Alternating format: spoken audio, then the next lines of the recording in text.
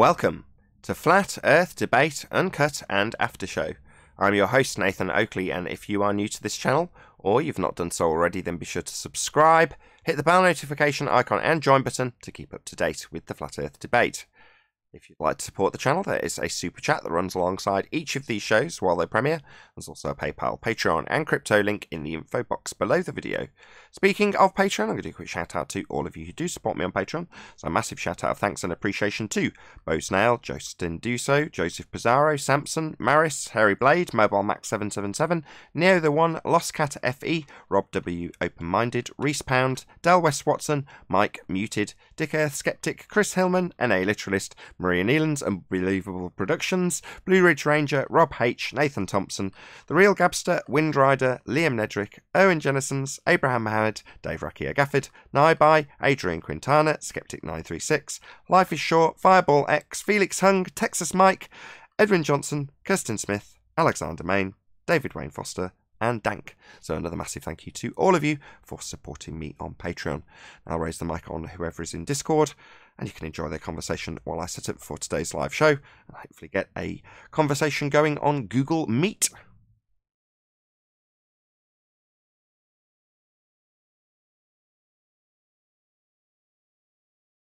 Doesn't actually, does it show me who's in? It just says Flatzoid and One Moyle and Neil. It shows Neil, yeah, and yourself. That's all it shows about me. Show me a list of people who's in this call though, does it? Oh, there we go. It does, but it's just a bit of a mess. I do that up a bit.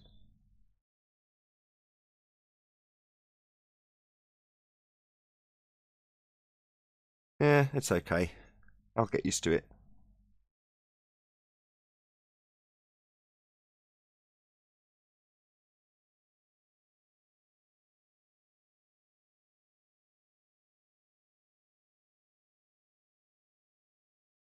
Is it any different in there? It just seems very similar to Google Hangouts on Air to me. Am I wrong?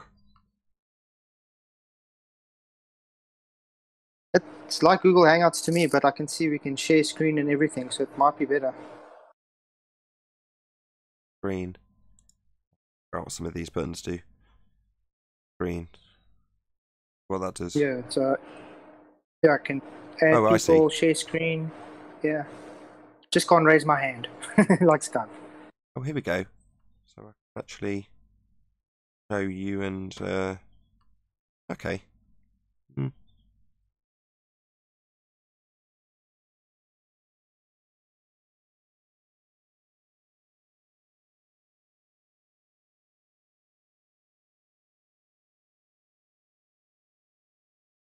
Okay. Oh, there we go. That's how you get it back.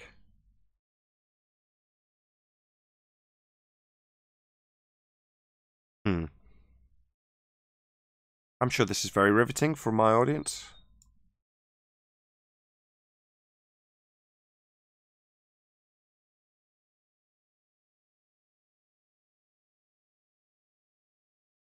Have we heard Neil speak yet?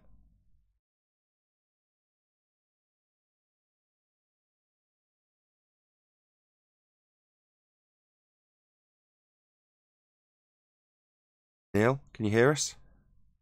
I can hear you there, Discord, but I can't hear you in the other one. Let me go back. You can still hear me, right, Flatzoid? I want to make sure. Yeah, 100%. Fine. It's a problem with you, Neil. That's not my concern.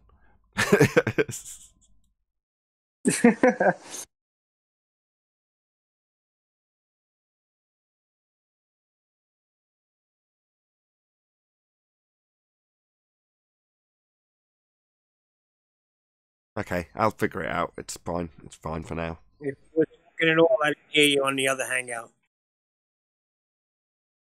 Just drop and rejoin. Or to go in and set your mic up. So you need to go into the cog at the bottom right of Meet and set up what needs setting up, maybe. Yeah, I did. I got the mic on. It doesn't give you an option for the speaker, but I still can't hear if I hold it to my ear. Let me see. Let me go back. Is Flatzoid getting through? Yeah, Flatzoid's getting everything fine. Which is weird. Usually I'm the one struggling.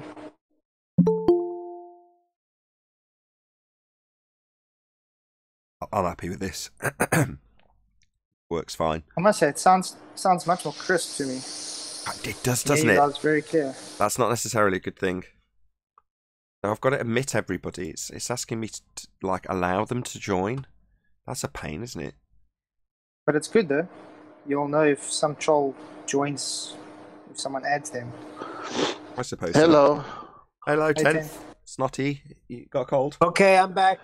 Yeah, I got to come back. Neil's here. It's all sorted. We can all calm down. Conspiracy's over. Neil made it on. That's the most important thing. Neil has the problems always. Yeah, I got a cold from the kid, so I don't want to sniffle. I'll be on mute most of the time. You sure today. it's a cold? Yeah, it's a cold. Sure you don't got the Coriolis? I have 6 grand. I guess. Well, I do have the Coriolis in the sense that I took them all in my truck and gave them a ride, and they all had sniffling noses, and then I got it. So, self-induced truck Coriolis. Yeah, they're losing their mind over here. They're saying if you see your neighbor and there's more cars than usual, or if there's an SUV, you know there's more than 5 people in the SUV, you need to call the authorities. Yeah, they're gaslighting Shapiro Americans into a much kinder, easier communism. I'm moving to England. No, it's no better there. Nathan has no worries. I mean, I have no worries. I'm doing a GoFundMe campaign at the moment. No worries. I wouldn't be e-begging to do a bit of acoustic treatment if I had no worries. Well, I don't mean in that way. I mean, you don't let the local news and all that other stuff, you don't pay attention to that. Well, you can turn your TV off. Every country's got their problems, believe me. You just don't watch the TV. That's not like having no worries. It's cheaper to move to England than turn down to your TV or turn it off, I guess. If I have I always wanted to visit England. I always wanted to go to Liverpool because the Beatles are my favorite group. Okay. Fair enough. I mean, it is fantastic here. We are basically ace.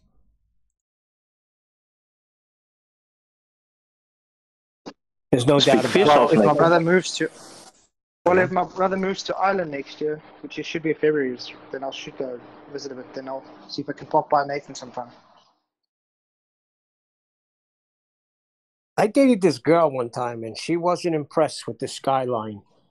She was like, "This doesn't have anything on London."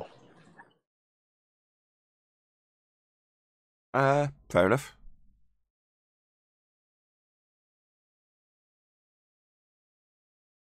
What's the skyline there? What do you got? London Bridge, and is it like a city? Me, I'm in Leamington, so Shakespeare's country. Warwickshire, not London. I'm saying London has you know the Big what it looks Ben, like, correct? right? Yes, obviously I've gone and seen Big Ben.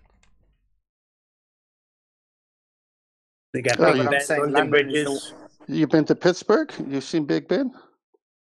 Big Ben Roethlisberger. 10-0. That part in Vacation cracks me up. There goes Big Ben. They keep going around in circles. There goes Big Ben. We got stuck there traveling from Spain back to America during 9/11 for 10 days, I think, when they shut down international flights. And so we stayed in Chiswick. And my favorite part was the Imperial War Museum because I'm a World War II buff. But we went everywhere. And yeah, it's nice. It's worth a visit. Hey, Nathan, where did they film that scene in, what do you call that movie? American Werewolf in London at the end where he breaks through the rated X theater? Okay, yeah. Are you familiar with that? Yes, vaguely. I have seen American Werewolf in London.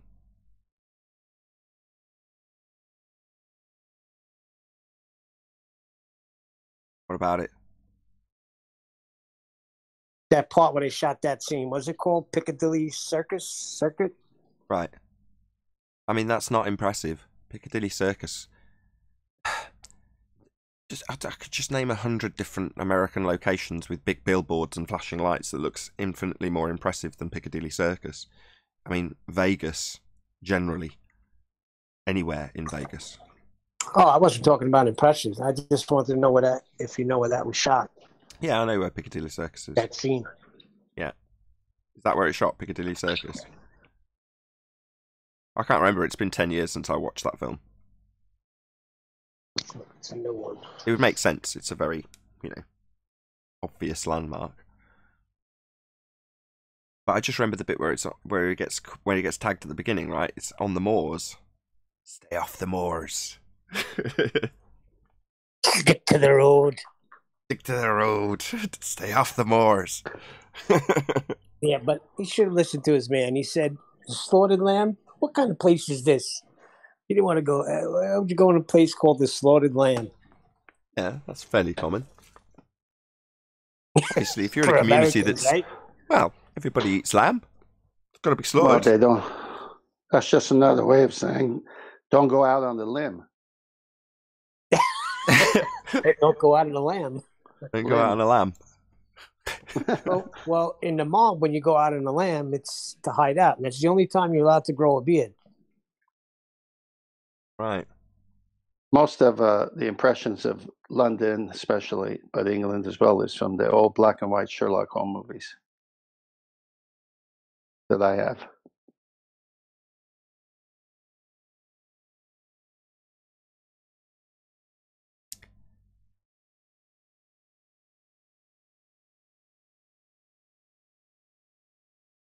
Alrighty then. I skipped a few generations there. Indeed. My dear Dr. Watson. I watched a Will Ferrell movie called Holmes and Watson. It was terrible. I mean, it was truly, truly awful.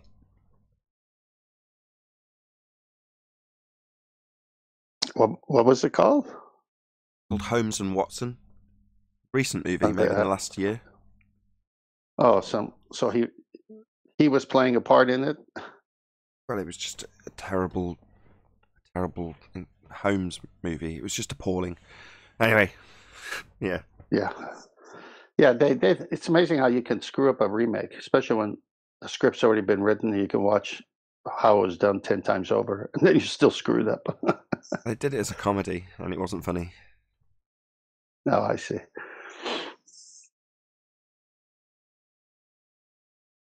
Did you get a chance to watch that video that Adam linked on the thermodynamics guy?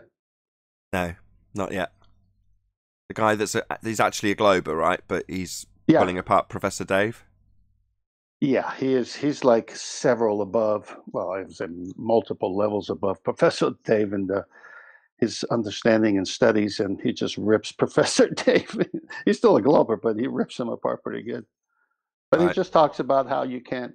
The part that I liked, and I still haven't watched the whole thing, but the part that got me was when he said, "How's it here on Earth with natural laws?" And I'm ad-libbing here. We have classical thermodynamics, and you say it doesn't apply for something out there. When we, basically what we do, we discovered it here on Earth, but you say it doesn't apply out there. He has that kind of a argument with Professor Dave when he's rebutting one of the answers of thermodynamics and the sun and the gases and blah, blah, blah. I see. It's just cool because I said, well, is he listening to Nathan Oakley or what? What's going on here? Who is this guy? Not going to get around the thermodynamic laws as much as the fundies on the globe side want to just deny them. Yeah, I mean, you keep it simple too. Natural law. It is what it is. We don't put it through the scientific method. It is. I mean, what are you going to do? It's always happening. Yeah, but I think what I'm hearing a lot lately is people are saying that doesn't mean it's the same up there. That's what they're standing by. Called a special pleading fallacy.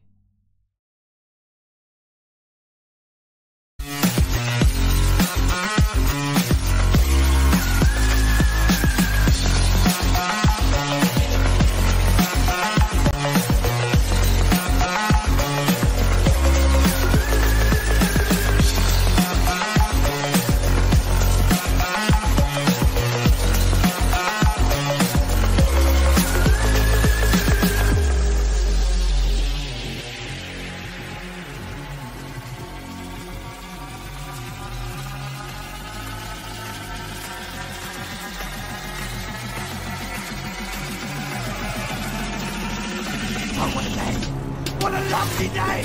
Welcome to Flat Earth Debate Live. I'm your host, Nathan Oakley, and if you are new to this channel, or you've not done so already, then be sure to subscribe, hit the bell notification icon and join button if you'd like to become a Nathan Oakley 1980 channel member and keep up to date with the Flat Earth debate. If you would like to support the channel, there is a super chat that runs alongside each of these shows while they are live. There's also a PayPal, Patreon and crypto link in the info box below the video.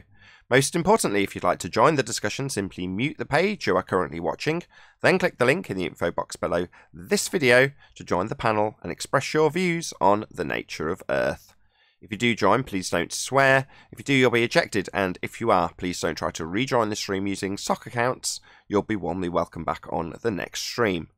Please also share the show on social media. Sharing the show obviously increases the live audience, but this in turn increases the chances of a more diverse panel, so please share the show on Facebook and Twitter.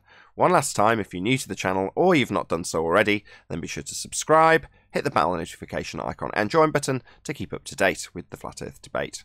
Now we are joined by 10th Man, Neil, Flatzoid, and I think that's it, other than a whole bunch of people in Discord, so welcome one and all. Good morning, everybody. Yo, yo, yo. Goedemiddag. Goedemiddag. Morning. Morning. So I did do a test stream this morning, along with a plug for my GoFundMe campaign. Why not? If I'm going to test the live stream, I might have something to promote, and that was my GoFundMe campaign. I will put a link below the info box if you do want to check it out. It's about my studio treatment. Fascinating, I'm sure that is to absolutely everybody watching. However, it seems to be the case that this stream now runs okay, so I'm hoping there won't be any issues as there were yesterday with the two live shows that I tried to produce and they just didn't work. Hopefully OBS will behave itself throughout the whole of this live show. Nevertheless, we're now up and running again with something new, which is Google Meet, which is where the current live panel are going to be situated, and that's the internal panel as opposed to the Discord server where you would join if you were a member of the public. So hope everyone's comfy and happy in Google Meet. You all right in there? Yeah, a couple of moves different, but you can get here and still working. Exactly, it's fine, it's good enough. It does the job. Any evidence? No problems for me. Perfect, everyone's happy. Any evidence of a physical, geometric, sphere-edge horizon, formerly known as Earth curvature? Not from Google Meet. South Africa's flat. Yeah, not from anywhere. Not from Google Meet. Not from Hangouts on Air. Out with the old, in with the new. That's what I say. All hail Google Meet. Google Hangouts was rubbish anyway. Any evidence of axial rotation of the Earth-based variety? Absolutely not.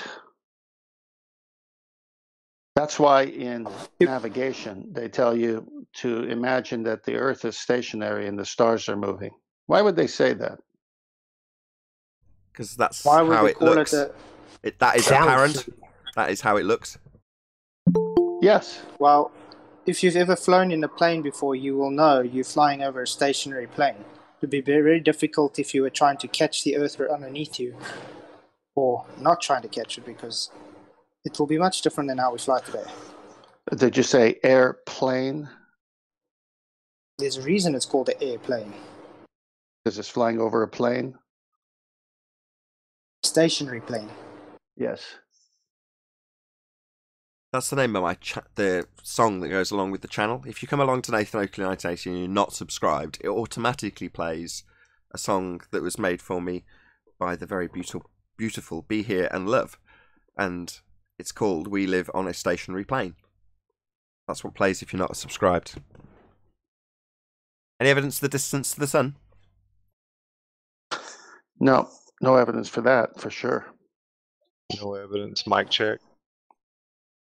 Hey, Paul. Yep. That's something I'll have to sort out. As soon as Paul joined, it went bling blong. Now all the audience didn't see what I saw with all the little flashing. And Paul wants to join. It's like, maybe that's a security added measure. So obviously, if you just see a random name, you won't let them in.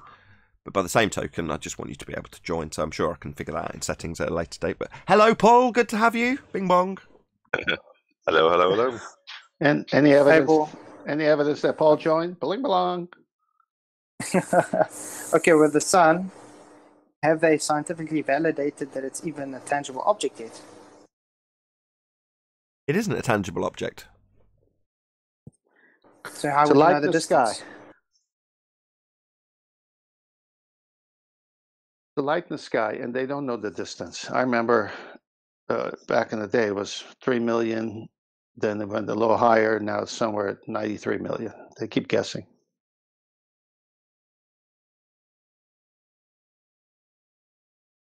Any scientific evidence of gravity?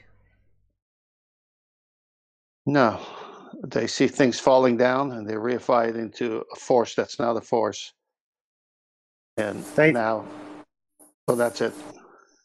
Yeah, they think taking relative density that is scientifically validated and just having an assumption that the ground is pulling it towards the ground is now gravity somehow. Even though it's not time-bending space, that's just conceptual, they still want to keep it as a force. So it's very confusing.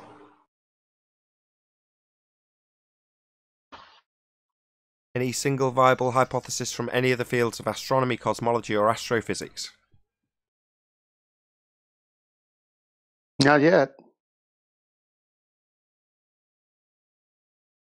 Sorry, what's a hypothesis? I don't think they understand.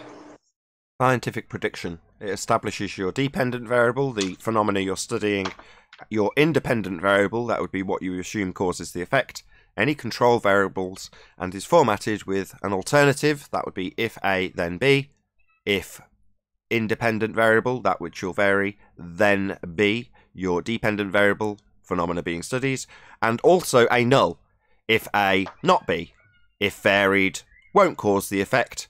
That's what a hypothesis is. It's an empirical method of establishing what you've actually got as a phenomena, what you're going to vary when you do your experiment, and an end result that, regardless of which it's going to be, you'll validate one or the other. Null or alternative will be validated at the end of a systematic experimentation part of the scientific method. So a hypothesis is a scientific prediction. Then absolutely not. They sit there and look at pictures. And if you can't vary so-called the outer independent space. variable, then what? Can't vary the independent variable, then it's not a variable because you can't vary it. Exactly. Why'd you ask? So you can't science it then. You can't what? Can you repeat that? Then you can't use the scientific method on that question. Which question? Well, whatever question they pose.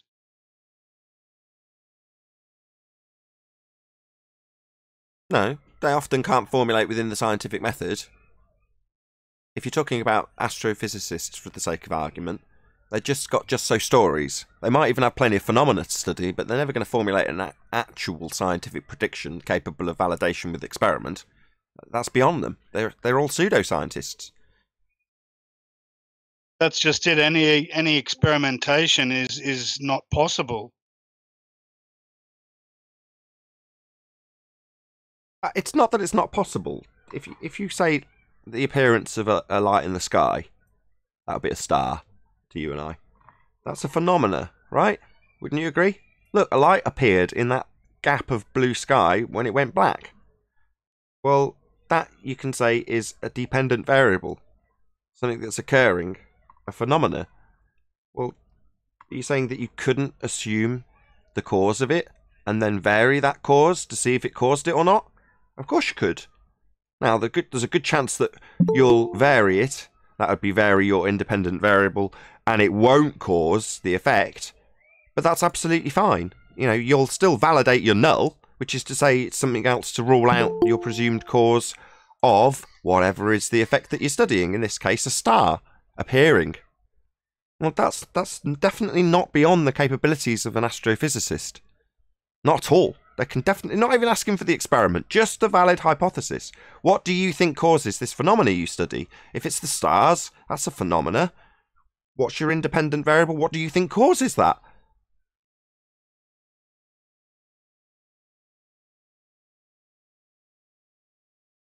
Hello, Elijah and Chocolate. Good morning, guys. Good morning, good morning.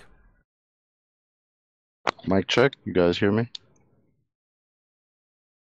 Yes, Yes, and we do. clearer and better leveled up than Skype and G Plus Hey. combined. It's sounding good. I got to admit, the G Plus panel is now known Meet Hangouts. What's it called? Meet panel? What do I call it? Meet sounds. Meet. Google Meet. Yeah, Google Meet. Meet. It's just a bit Viking, isn't it? I got a cause for that star, Nathan. Got a pause. Maths is the cause for that star. Maths is an abstract description of things. It's not going to cause anything. Describing something mathematically, it's not causing it. But then why are they using maths to figure out their causes for everything? Yes, it's like looking at a piece of music. Not the music, is it? It's not the sound reaching your ears. It's not the feeling you get when something's connected with emotionally. Not the same thing.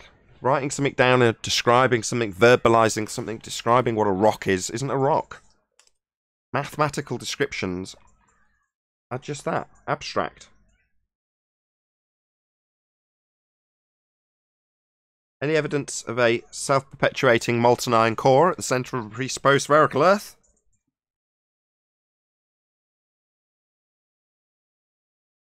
Definite no. Couple of newbies in Nope. Discord.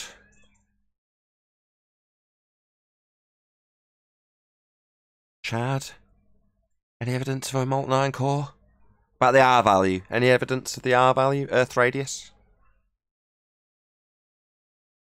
Don't be shy.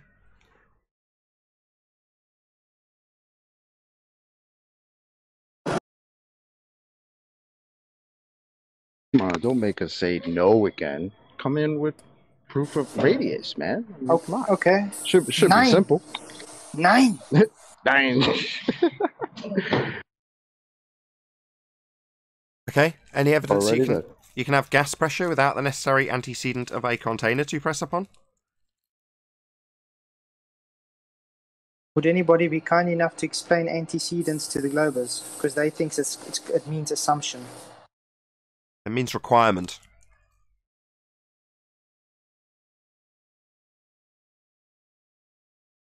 The antecedent for a filet mignon is a cow.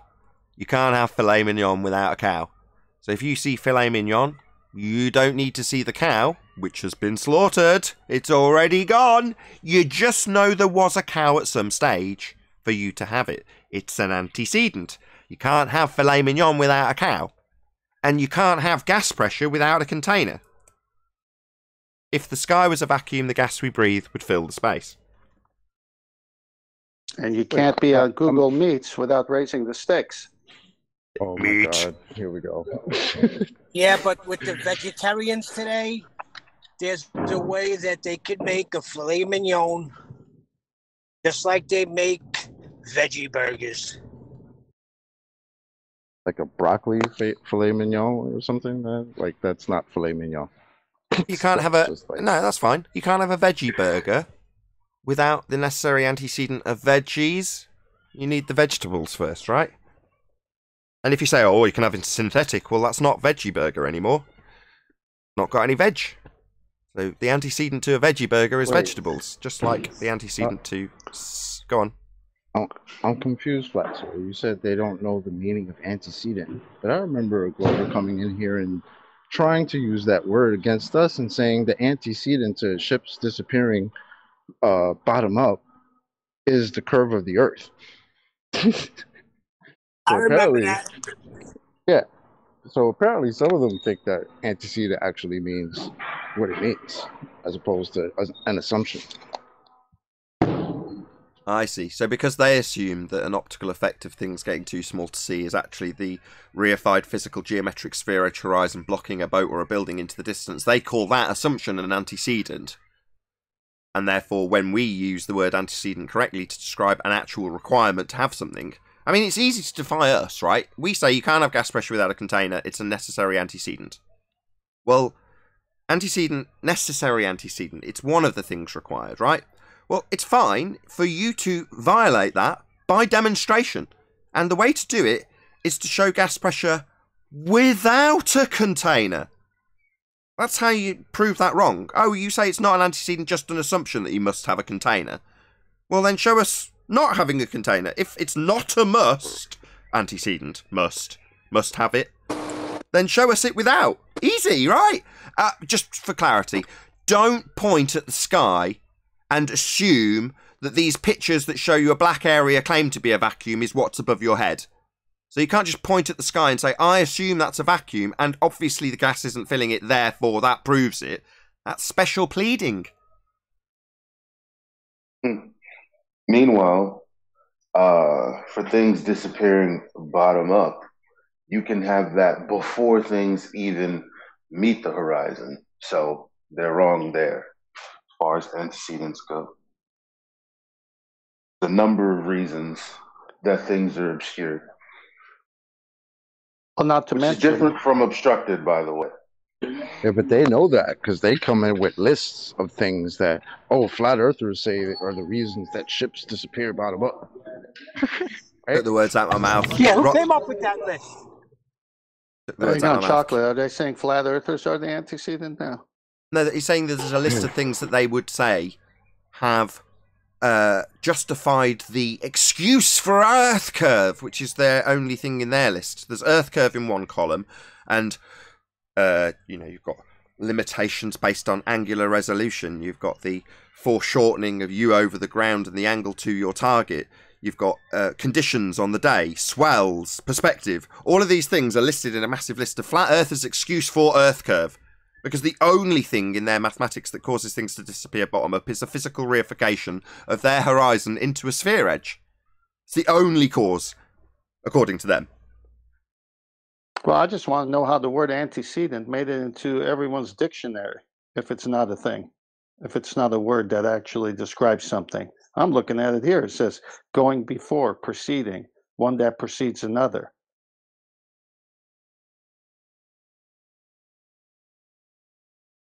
Indeed. You've got to have it first. You can't have gas pressure without first having containment for the gas pressure to press upon. It goes before, yeah, Tough you man. require it. Tough man, get out of here with your definitions of words and stuff. Like words mean things. Yeah, the one doesn't follow the other. So you don't have first filet mignon or veggie burger and then the vegetables. The one is following the other. So first you have vegetables, then you have a veggie burger. First you have a cow, then you have filet mignon. First you have a container, then you can have gas pressure. Have you not realized all this antecedents is actual physical things, not Yeah. conceptual? Yeah, not conceptual. Well, you can't have gas pressure next to a vacuum without gravity. No, it's got to be something actual.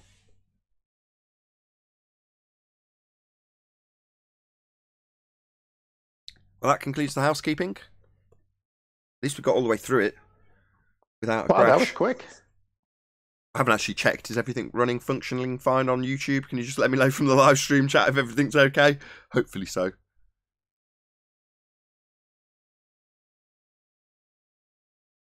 Any more confirmed cases of the Coriolis virus? Every day. You would think it would, some more cases would have popped up, being that, Neil smoking the grass Tyson over here came out and reiterated his point that the earth is rotating underneath footballs and stuff.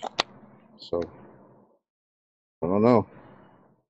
Well, Chocolate, apparently the people on my channel are telling me that it's not what he meant. He didn't mean Earth is rotating underneath the ball. We just don't understand. Mr. Astrophysicist Neil Smoking the Grass Tyson can't explain his own words. We need these clowns to tell us what he is saying. Okay. No. Are you saying he doubled down after that Yes. WS website? No. Fight. It's not doubling down though with NDT, right? That's just globe rhetoric.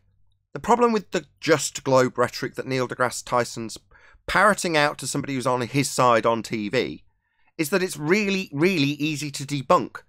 Now, because of that, they have to say, no, you don't quite understand what he means. What he means is you're never going to see 15 degrees an hour drift as Earth turns underneath anything, including a football, like he's describing. because we don't see that, so therefore you must be misunderstanding what he's saying. They're saying what happened was.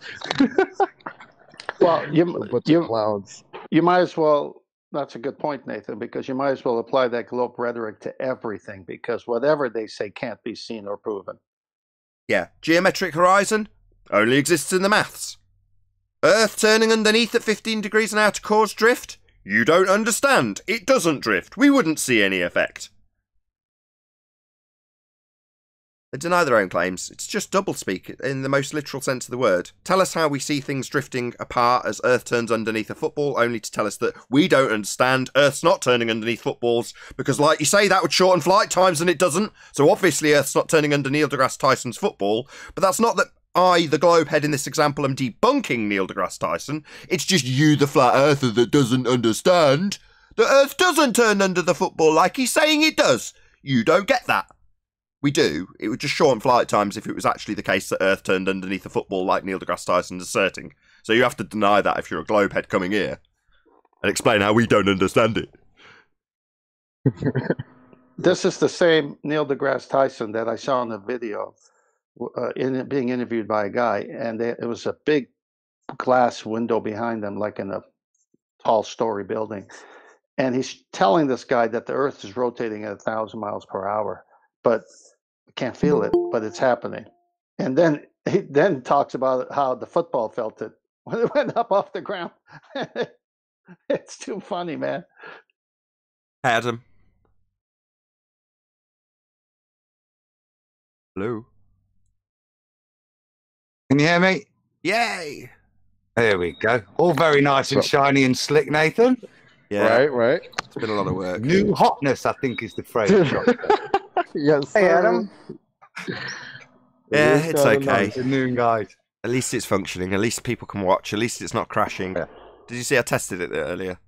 Maybe not. It's a good layout, though, to be honest. Ah. It's pretty. It's okay. Yeah, it's called Adam. It's called Google And it's Meet. actual. Adam, it's called Google Meet, so don't butcher it up. There we go. I really don't like the name. A massive Well, thanks. this is a saucy show. My outro is now going to be a massive thanks to the Discord and Meet panel. That's terrible. Well, Nathan, you should say thanks now for you- the saucy show. Ugh. I don't want to make a hash Now, of this. Nathan, you can rib us and get away with it. Yeah. Where's the beef? Where's the beef? Just Stop it, you put a chump. fork in it. Got some rumblings. Was that from Discord? Hopefully a conversation will turn up about actual flat earth and globe earth related subjects. We'll see. But in the meantime, yeah, meat is good. Well done. Well, it is kind of rare for globes to show up. It is. Get a lot of moaning. I get loads of comments about Mr. Sensible. Now, I'm not a Mr. Sensible fan. I'm not subscribed to Mr. Sensible. I don't watch Mr. Sensible or care about Mr. Sensible. However, he cares a lot about what I think about his mage claim. Now, as far as I'm concerned, based only on what I've heard from the commenters about what it's claiming, we debunked it 1st Jan 2020 by debunking a physical geometric sphere edge for a horizon, which is what it's making an observation of. Further to that, claims that you've got a pressure up there that's lower, proves we've got pressure. So, what is it proving exactly? Nevertheless, the commenters still seem to be coming here saying, you're invited to debunk this. It's like, I've already debunked this. Black Swan debunked it. If you're claiming you can see a physical horizon in this, then we've debunked that. The horizon's not a physical geometric sphere edge. If you want to take the it's lower pressure up there and extrapolate out that into it being a sky vacuum, again, we'll just pummel that based on its violation of the second law of thermodynamics. Nothing's changed. But yeah, it's like, what do you think I should go out chasing him to debunk this stuff when I couldn't give a crap about him or what he produces? He only cares what I think for some reason. He's really concerned about me debunking it. All he did was prove a flat stationary Earth. I mean, he proved entropy, he proved barrel distortion, he proved that they can't put a line straight over a lens, and he proved how gullible the globes are. As easy as that. He didn't show any proof for a globe whatsoever. I was in the chat feed with you, Nathan, on one of your shows, and he jumped in there, and he kept saying, "I dare you or challenge you to watch my mage claim," and put links. And like you, I don't follow that guy, but what's he going to do after the Black Swan? I don't even know what the mage claim is. Me neither. That's what I keep saying. I'm like, he's welcome to join. I run a public show. It's got a public link. He can come in and tell us all about it if he wanted to. But if it proves something, he'd have done that already. He'd be rubbing it right in our faces. Now, the fact that we've debunked it from chat comments is the reason he's not here. Now, maybe he can, I don't know, engineer a situation where he can gain the upper hand so he can put his information across in some manner that makes it seem like he's got a win. He hasn't. All of it's based on him assuming the horizon's a sphere edge. Okay, we've debunked that. We're told by you, the globe-believing fundies, how it's only in existence in your maths. How we wouldn't expect to see it. But what, we do expect to see it in mage images? You've got a massive problem with the Black Swan. But I mean, isn't Mr. Sensible the same guy that said, at best you've debunked our radius? And by debunking our radius, you're not going to have a curve. Yeah, the reason he stated, quote, at best you've debunked the radius, you would have, start again, don't want to paraphrase, quote, at best you would have debunked the radius. Well, the reason he said that is because based on a physical assumption of sphere edge horizon, you derive your R value. And if you can't see a physical geometric sphere edge horizon, you can't derive an R value with it being a tangent point. Now, when that was explained to him by Mitchell from Australia, his concession was to say, well, based on that, at best you would have debunked the radius. Well, yeah, based on not being able to see a physical sphere edge for a horizon, as explained to you, to give that concession. But yet, what, you send a balloon up or wherever? I don't even know what mage is. Is it a balloon? I've no idea, literally. Anybody know what it is? Is it just a balloon? I have no idea. Yeah, because it's not been presented. Yeah, it was just a high balloon. But if he's got the balls to come and talk about it, we'll be more than happy to answer anything he asks. Is he going to tell us? Look at this horizon. Yeah, look how bent it is. Look how the pressure's still here but lower. I extrapolate my fundamentalist religious sky vacuum belief from that. Obviously, the higher you go, it goes to zero. No, because it would all vacate in line with entropy law. So no, that's just your fundy belief. Nothing being proven. Other than a reification of the sphere edge, he's declared a lack thereof would debunk the radius value, imploding the entire model. What, step a few steps back and just assume the horizon's an edge again? No! Useless. I think he's trying to I think he probably wishes some of his time back, because he said that, like, out the gate. As far as I know, he was pretty new in this when he said that. But I think if it happened now, like, he would never say that. Like, Yeah, I don't what think he he does- realized how devastating that concession was at the time. That's what Probably I think still about doesn't. it, like, all nonchalant, like it was okay. Yeah, Well, Chocolate, he avoids it with all. he recognised the logic. Today. Yes, The logic is sound. It was explained to him, he understood it, and could digest it as a reasonably competent human being. So he processed it and came to the conclusion that we have come to, that you can't see a geometric sphere edge, as declared by their own side, therefore it's not a tangent point, therefore you can't measure it, therefore you can't derive R from it, as he conceded. But the concession's based on not having a physical sphere edge, tangent point. Refracted, right? Yeah? Well, you're all eating your own words now, because if it's refracted, you haven't got a straight line to it, and it's not a tangent point anymore, as your maths requires. So it's just a joke. What? Show us a horizon? We'll just laugh at you and whisper Black Swan in your ear as we walk away laughing. You can see why he won't come into the meet rooms now. It's just too much at stake if he loses. Ah, boom, boom. Just out of interest, did Earth turn underneath the... Nice one. Did Earth turn underneath the mage balloon at 15 degrees an hour, like Earth turned underneath Neil deGrasse football? Uh-oh. Maybe you can answer that. That's the question I've got. If you've sent a balloon up, we've just recently had Neil deGrasse Tyson disclaiming that balls will drift from the stands because you're turning underneath them when they leave the grass. Well, obviously, your balloon left the grass, didn't it? It entered what's claimed to be an inertial reference frame, and it's claimed we observe Coriolis deviation as stuff drifts away as we turn underneath on a spinning Earth. So did you observe this Coriolis effect in your balloon? Because it should definitely be there, according to Neil deGrasse Tyson. What's that I hear? We wouldn't expect to see the drift. Alert to Coriolis virus, people. No drift under the balloon, and the only explanation will be a declaration that they've contracted the Coriolis virus. No drift. We wouldn't expect Earth to turn underneath the balloon, like it turned underneath Neil deGrasse Tyson's football. Why would you ever think that? Well, because you were telling us about it, and Neil deGrasse Tyson tells us about it, and you're supposed to have Coriolis drift on a turning Earth. Why would you be telling us that we wouldn't expect to see it under your balloon? Maybe he'll tell us we did. Maybe it ended in a different country, 15 degrees away an hour later.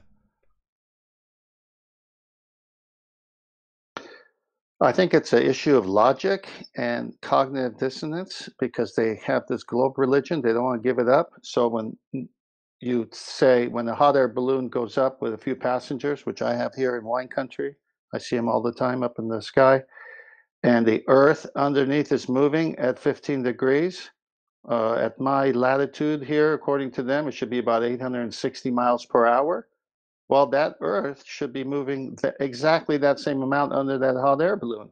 And Neil deGrasse comes and says, if you were to play football next to 10th man's property, and the ball goes in the air, the Earth should move under the football 860 miles per hour as well. That's the degrees converted, right? Yeah, if you take it from the angular speed and translate it to a mile per hour speed, it's going to be based on their claim that obviously it increases as you get further towards or closer towards the equator. So if you're saying that you've calculated out your latitude to be 800 miles an hour, I'll take your word for it. I haven't done the maths, but yeah, based on their presupposition of a spinning Earth at 15 degrees an hour, you can translate that to a mile per hour speed that Earth is turning underneath things not attached. And don't forget that's closer to the surface. The higher you go up, your velocity has to change as well. So you're going to have to spin faster to keep up with you. Right. So the logic that they should have say, hey, you know what? If the football leaves the ground and Earth turns underneath the football, then anything that leaves the ground, the Earth should turn underneath. But they skip that conveniently because it's a death to their globe religion. And they say, well, that's not what it means. Yeah, they tell us that we don't understand what they've just told us, which is 15 degrees an hour, turn of the Earth, underneath things not attached like footballs. And you go, right, so turn of the Earth, underneath things not attached like footballs. What about snipers? Oh, yeah, you shoot a gun, and you've obviously got to account for the fact that after the gun's left the fixed frame of you turning underneath, then the Earth's going to turn underneath, and you've got to account for that. All right, so Earth's turning underneath footballs, and Earth's turning underneath a sniper's bullet. What about gyros? Do they drift because Earth's turning underneath them in their cage? Do you see it deviate? Oh yeah, gyros definitely drift at 15 degrees an hour as Earth turns underneath them. So Earth's turning underneath gyros. What about pendulums? Oh, definitely Earth turns underneath pendulums at 15 degrees an hour. It turns underneath snipers' bullets at 15 degrees an hour. And you can even achieve a field goal because Earth's turning underneath at 15 degrees an hour. Things not attached. Right, I see.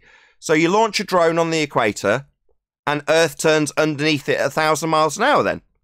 Oh no, it's got engines. Well, but that makes no difference. Coriolis is me observing it seem to drift away. It's nothing to do with it flying away 1,000 miles an hour. Drones can't do that. But it's claiming we would turn underneath it at 1,000 miles an hour though, isn't it? Like we turn underneath the bullet and underneath the ball and underneath the pendulum and underneath the gyro and underneath the drone and underneath the hot air balloon and underneath Mage and underneath an aeroplane and a helicopter and a blimp, or you if you jump up and down, and Earth would turn underneath you at 15 degrees an hour. What's that? We wouldn't expect to see drift. Oh, right. Coriolis virus strikes again. Tell us all about how things have got deflection because Earth's turning underneath us, only for us to point out that would shorten flight times and have hot air balloons landing in a different country and drones whizzing away from you 1,000 miles an hour on the equator. All things that don't happen. And you tell us, why would you ever suggest that we would see things drifting away? Why would you, flat earther, think that Earth turns underneath? We don't. You do. It just doesn't happen.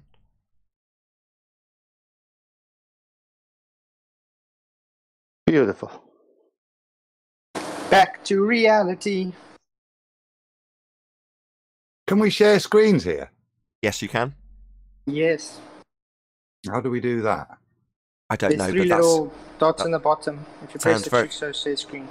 sounds very much like after-show, pre-show stuff.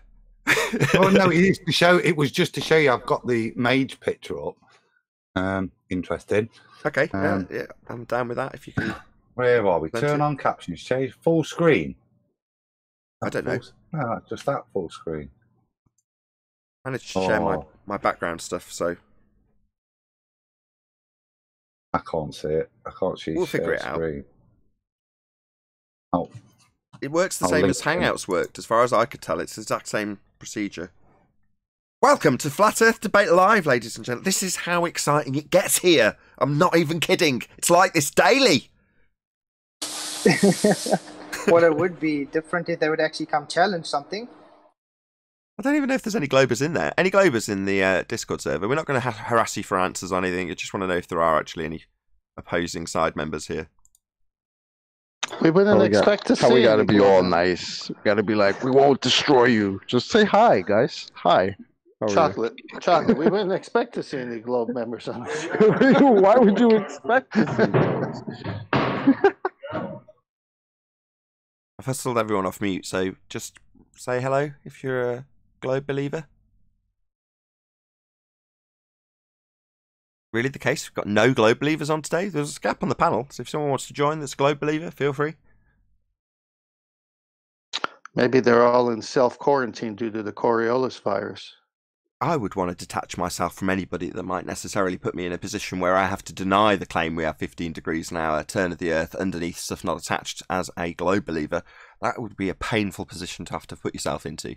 So yeah, very wise, very wise. What was the circumstance that he had to come out and reiterate it again? Was he just talking about that scenario, that game, or like, has anybody actually seen it? I haven't seen it actually.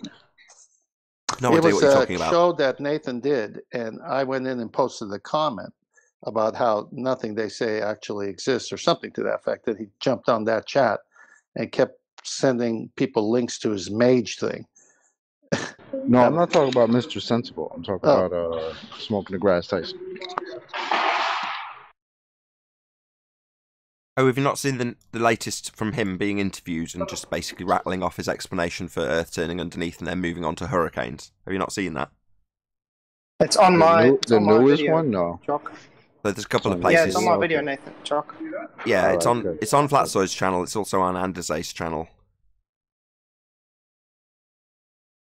For an Yeah, well, interesting support side note on the Flat Coriolis Don't get effect, the if Neo. anyone's interested, you can stop me if it's completely off ball. But apparently they say that Jupiter is a big spinning ball of gas, and on Jupiter there's hurricanes or cyclones, and the big red dot is apparently caused by spinning of Jupiter.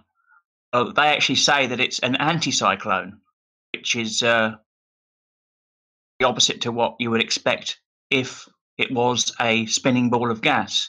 So it's just an interesting tidbit there I found out. Anyone interested? That's cool. Even though you can't have gas in a vacuum, though. Yeah, beyond the What's second going law on, of Chad? beyond the No, violation. I mean, to me, it's evidence that whatever Jupiter is, it is not a spinning ball of gas. Because if it was, then it would have the Coriolis effect. The Coriolis effect would make the red dot go the other way. No, it wouldn't. So it No, it isn't. wouldn't. So there isn't. No, it wouldn't. No, it wouldn't. Right, let me just explain. The Coriolis effect is only ever observable from the spinning frame of reference.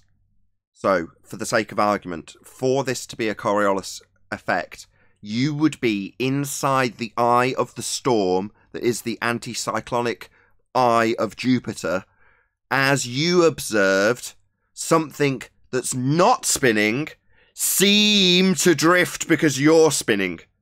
That's Coriolis. Now, while they convolute this not actual drift, that's you observing something seem to drift only because you're turning beneath it, into an actual rotational effect caused and observed while you're effectively standing still. Well, it's not. That's a nonsense. Same goes for water going down toilets or drains.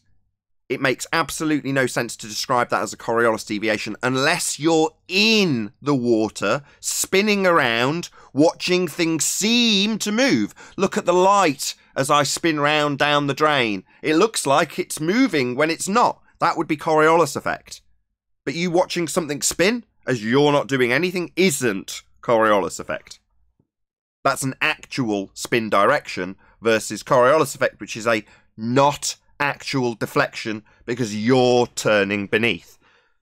But just to summarise, the only way to have Coriolis is if you're turning underneath stuff. So for Earth to have Coriolis effect, we must be observing stuff as we turn under it. Right, Adam, are you still sharing? I was muted. Yes, yeah, it's there, Nathan. Okay. Your screen is I've still... just quickly looked at it, and I assume they've tried to get something with a horizon there. Can you see that now? Can? Yeah. So if you look at it, it looks like an optical track. I mean, first of all, any curvature in that appears to be not optical, as in what you look at, because the curve seems to start higher up and bend down. But I figured it's just like one of those tricks of the eye. So I've just put up a curtain rod on my screen, and it's a 32-inch screen, and that's straight. That line across there, across the screen, literally, other than the last inch and a half of my screen either side, it's there where it starts to bend at the edges of the camera. So it's flat in the middle, but if you go to the middle, you can put a straight line across that white to blue at the horizon point, and it's straight. So the only curvature occurs at the extremities of the camera, and they're boasting this is a flat camera, and it is flat in the middle, but right at the edges you can see the slight kinking. But if it was supposedly showing curvature, then what you would expect to see is even fall away left and right, not a complete straight line, then a small drop at the edge of frame, which is all you're getting. Straight line straight through the 95% of the image and 5% drop up at the end, it looks like. Okay. And what are we measuring now? Is this... Well, exactly. Is this... is it the horizon we're referring to, right? Yeah. And what's that then? What's the horizon? Exactly. But not exactly. Just tell me, what is it?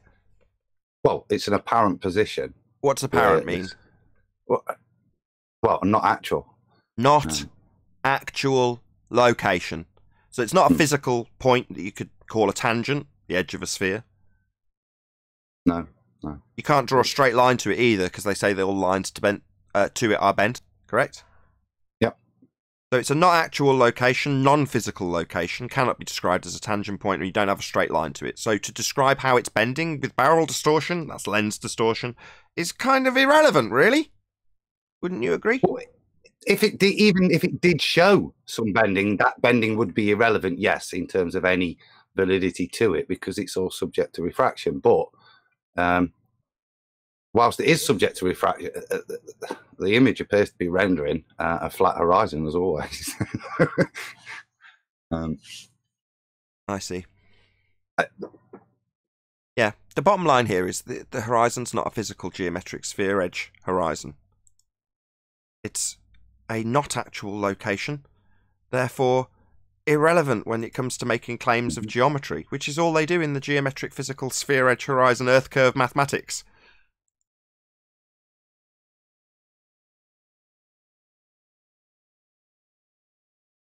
Yes, Nathan, you're right. Ah, thanks, guys. It's nice to know we have such camaraderie. Well, I was just trying to analyse it with a little bit of ball head on there. If I was Johnny Globehead, could I use that to justify my religious beliefs? And whilst, yeah, we can destroy it. I'm just saying, looking at it, even if as Johnny Globehead, I can't. I mean, I've got to listen to what Neil, the high priest, says up there, that stuff is flat even at that height. So You know that according there's to my another priest, source. There's another source for this guy that did a presentation on Aristosthenes. Now, I didn't watch the whole video, but I have the timestamp of the portion of that presentation where he goes into why they wouldn't see curvature, not even at the ISS. He even says flat earthers are right up until that point. Would you guys like me to share it? You can, but it's the same point, isn't it? When he says curvature, what's he referring to? A physical geometric sphere edge horizon, formerly known as the curve of the Earth, only existing in their maths? Is that what he's saying you wouldn't expect to see curving at a given altitude? Because who cares? Yep. Basically, that's the magic trick. As much as, yeah, you can if you want to, you feel free to present it and play it, but there's no point.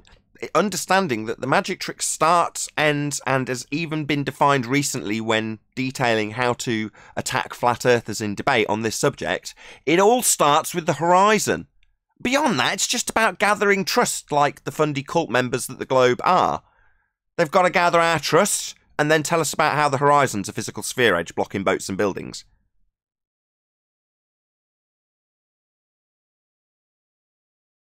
We see the magic show. They want us to argue all day long about whether or not it should be bent at altitude, it being a physical reified horizon Earth curve edge. And we debunked it. It's not. At best, you would have debunked the radius, Mr. Sensible.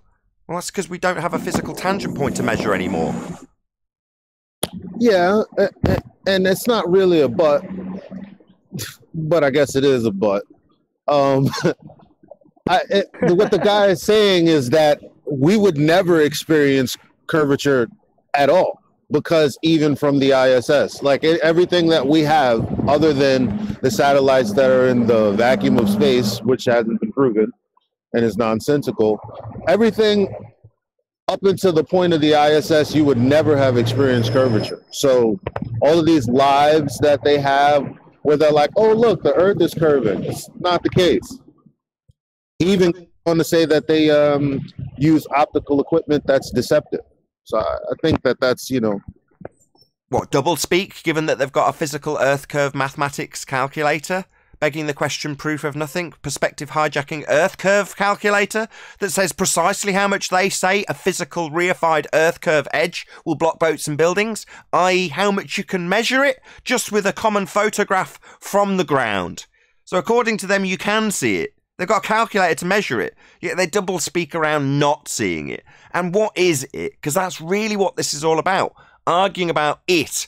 And it is the horizon. How much we'd see of it bending? Well, they're claiming you can measure that from the ground. Wouldn't see it, can measure it from the ground. Makes no sense. We just don't have a physical sphere edge for a horizon. That's the bottom line. Yeah, that's true. It's all just fantasy land. All designed to make us argue within certain parameters. Do we argue about whether or not the sky could be a vacuum? No, definitely not. Argue about whether or not rockets would work in the vacuum, so then we're all assuming there's a vacuum. And then everyone on the globe side's happy. Do we argue about... Yeah, that's why I like your... Go on. That's why I like your... Sorry. That's why I like your argument about Narnia.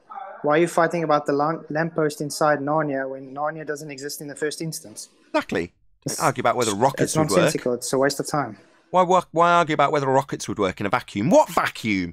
The sky's not a vacuum. What's that? You assume it is, and then we're going to argue about your assumption on whether or not rockets would work in it? Like arguing about whether the gas lamp would work in Narnia. Who cares if the gas lamp works in Narnia? What about the physics of the gas lamp? What about the time dilation on the gas burning? Who cares? It's not a real place. And space is fake. You can't have gas pressure that we're all breathing if the sky's a vacuum. It would fill the space. And what do they call that space for gas to fill if it was real? Oh, they call it space. Irony of irony. And yet they want us to argue about the fake place and how it works rather than whether or not it actually exists.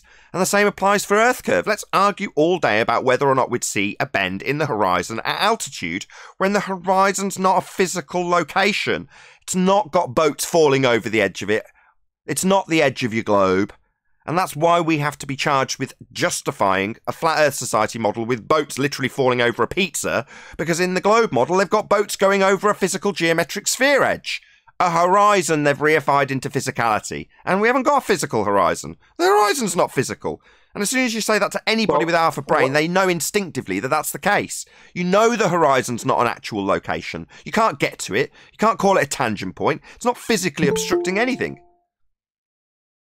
Oh, been joined by QE. Welcome, Quantum Eraser. Appears you trimmed the fat.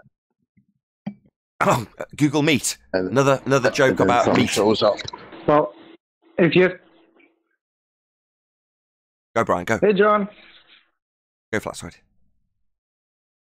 Well, anyway, like I was saying, if you take a container and you have a certain amount of gas in that container, if you enlarge the container, the gas would still fill the available space that it presented it, correct? Gas will fill the space, yeah.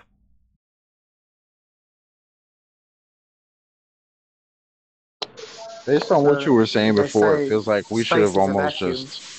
It's just enlarging our containment of Earth, so all the gas would increase and gas would fill it. Well, no, that would change the rate. Proportional to time, right? Well, if you've got a much, much, much bigger space for the gas to fill, the entropy increase will be quicker.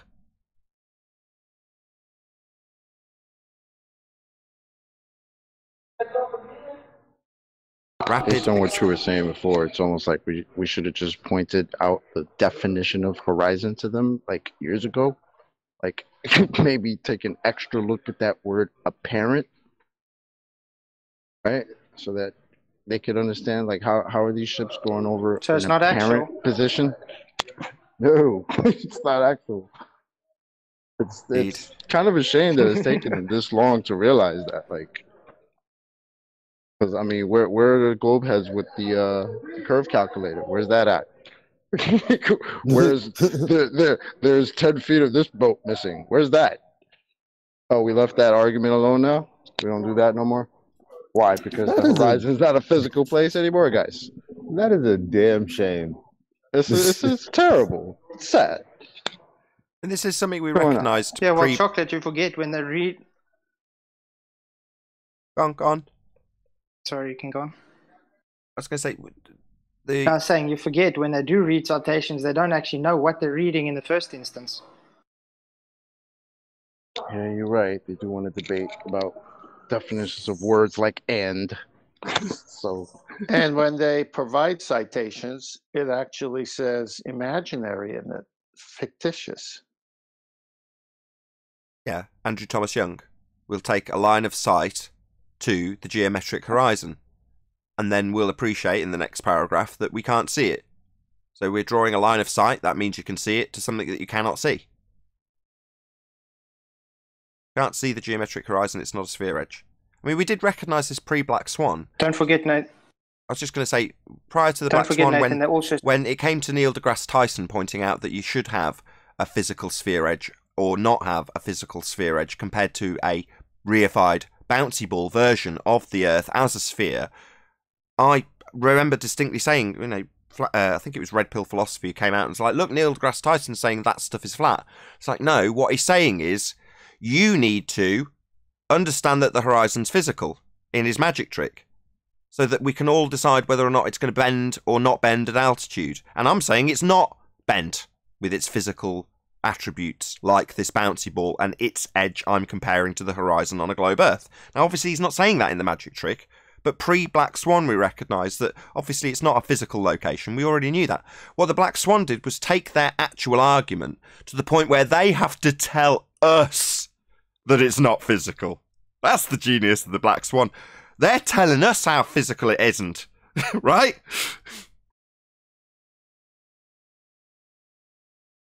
To quote Unorthodox, oh, did you forget about optics, Nathan? It's just our argument. Did you forget about geometry and a tangent point needed? Andrew Thomas Young also said that they did the test over a flat plane. Yeah, their reified version of refraction, 7/6R, isn't something you can measure in reality. You know, light isn't subject to a curve of the Earth with a radius value and 7/6 of it. That's just maths in their geometry. But they then start using that refracted maths to derive a point that they need as a physical geometric tangent point. That would be the horizon. They say blocks of boats and buildings, right?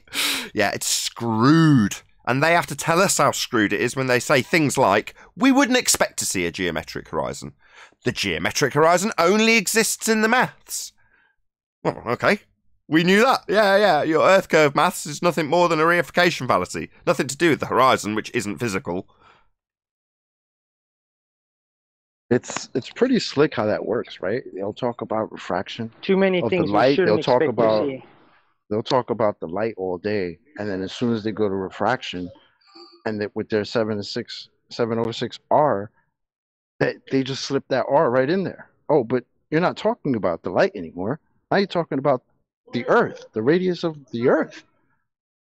Well, that's not light refracting. That's your radius. You're not even talking about the same thing. It's ridiculous. Yeah, but how haven't you realized everything they see as actual evidence is based on something you cannot see? It's all how you have. That's exactly correct. So they're drawing a line of sight to the geometric horizon and then justifying how you can't see that line of sight. Well, if you can't see it, you don't have a line of sight to it, it doesn't exist. You can't say, well, based on an assumption that it does exist, and I do have a tangent point, and it is physical, I'm going to use that value of R that I've derived from this assumption that the horizon's physical when it isn't, to give me a value that I can move the actual location to a not physical location, not that it ever was physical in the first place, to say that I can measure it by way of the assumption and the back engineering of the R value that I use to derive it when I can't see it. It's a bit of a mess. With that, I'll say if you're watching this on either Nathan Oakley 1980 or Nathan Oakley Premiering streams, then stay tuned as there will be an after show to follow. There is also a link in the information box below to a GoFundMe campaign that I'm currently running to finish off the acoustic treatment in this studio, so check that out. It's in a link in the info box below the video. Massive thank you to today's Meet and Discord panel for making today's live show possible. Once again, stay tuned if you're watching on either Premiering stream. I've been Nathan Oakley, and I'll see you all in the next video.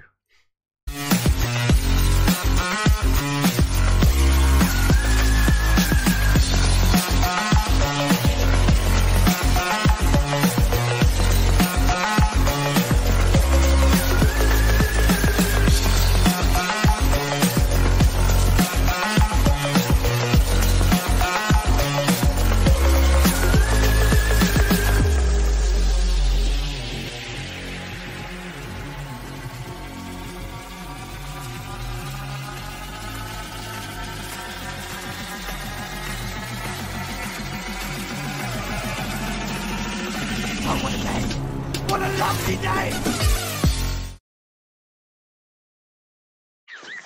Yeah, it's after show now. Yeah, I'll let Maria. Well, we got Eli here. Eli can sing his ass off, so. You guys can play it. It's quite good. I'll let Marie listen to it, Chocolate, as they were walking the dog. Yeah. Absolutely loved it. She says, I like, and she did say, and that Spurs, he's a bit grimy, isn't he? It's a bit grimy. Yeah. Grimy? Grimy means London. That's an outrage, right? London grime is not Spurs. Spurs is from Birmingham, which is not London grime at all. Not at all. I think bit Would grimy be like, it would be like the opposite of like posh? Is that like how you guys use it over there? Slurs. Nice. Instead of Spurs, slurs. Adam got me going on grimy rap.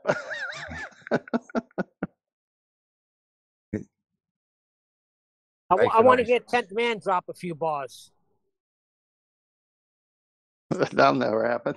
It's cool. There's a lot of creative people in it. Obviously, you wouldn't expect Flat Earth to suddenly spur a load of musical talent, but it has, which is cool.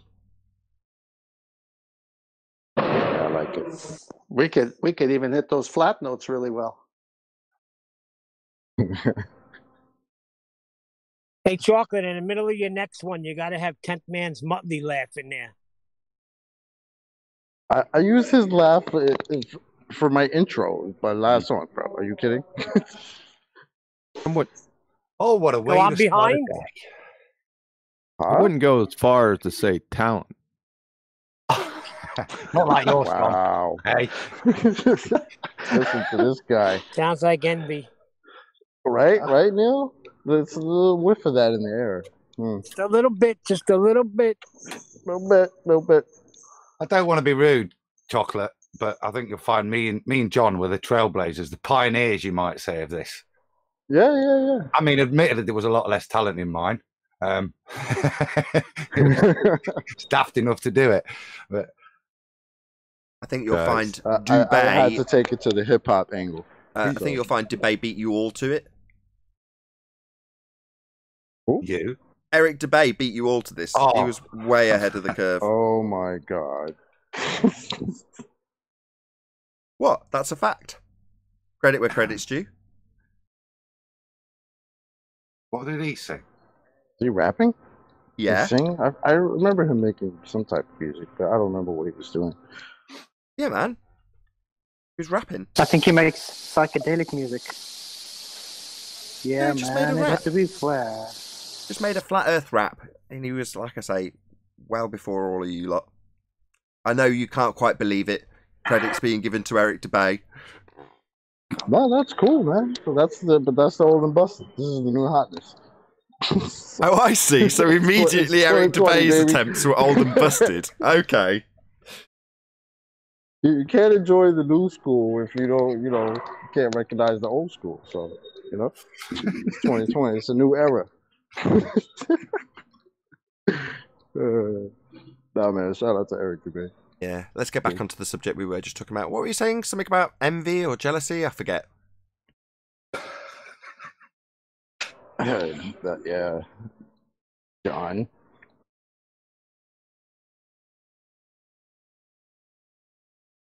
In seriousness, shout out to Eric Dubé. Gotta listen to some old Jimi Hendrix. He's got a lot of stuff you could rap to.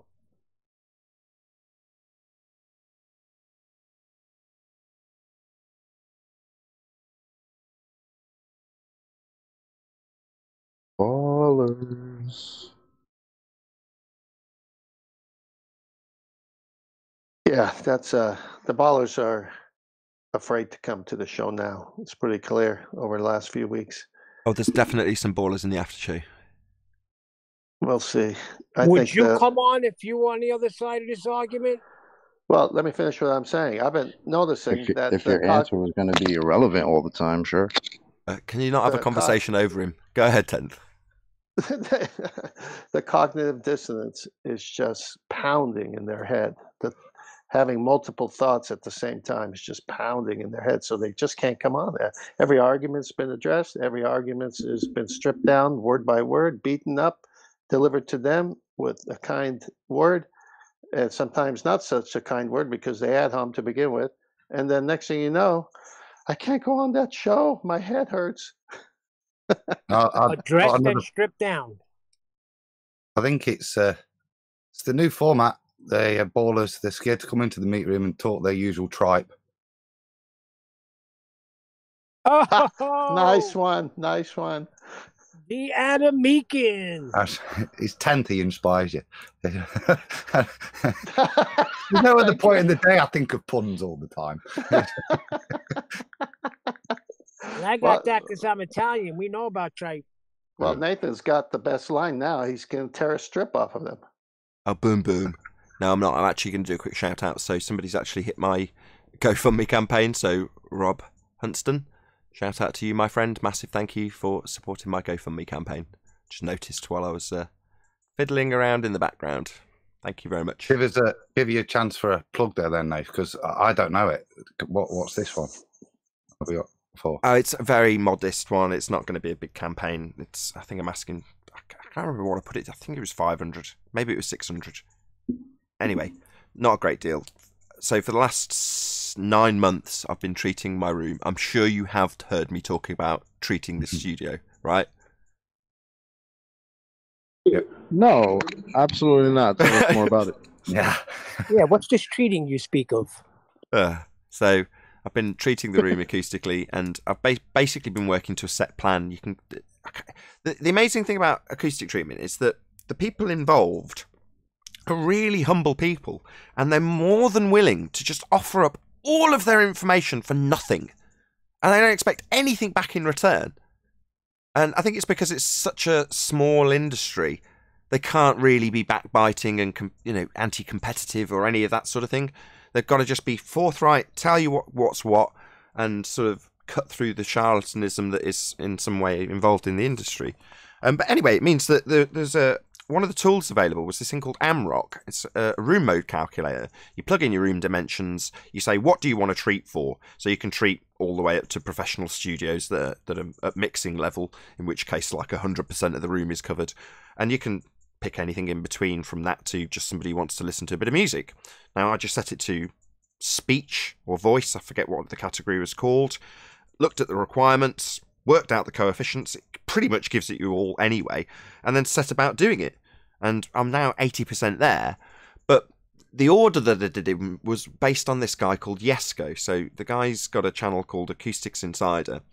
And while a lot of the acousticians will show their wonderful way of measuring it with complicated mics and software like Room EQ Wizard, this guy was like, nah, don't do that. You won't know how to interpret it. If you just stick a mic in a room, measure it, you're not going to be able to interpret the results and say, this is what I should do. So just here's your basic plan. Go forth doing that. And once you're mostly there, you can then start measuring. So that's what I've done. Anyway, it doesn't change the fact that I pretty much knew what I'd got to get anyway. And then I've, over 9 months, been buying 1 or 2 panels from a company that actually physically makes them and has done so during the lockdown.